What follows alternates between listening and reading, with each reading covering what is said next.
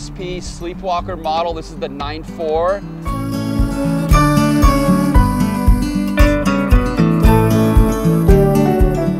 This is in a molded construction. It's the Elements HDT construction.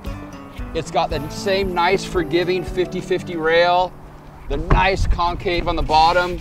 You can see traditional single fin setup, the 50/50 rail back here. And what's nice about this construction is, one, it's super durable. It's gonna hold up really well. It's nice and light. And this is just the perfect riding longboard from the beginner surfer to the world champ quality surfer. It pretty much does everything. Trims well, nose rides well, turns, easy speed. It's just a really good all-around performing longboard.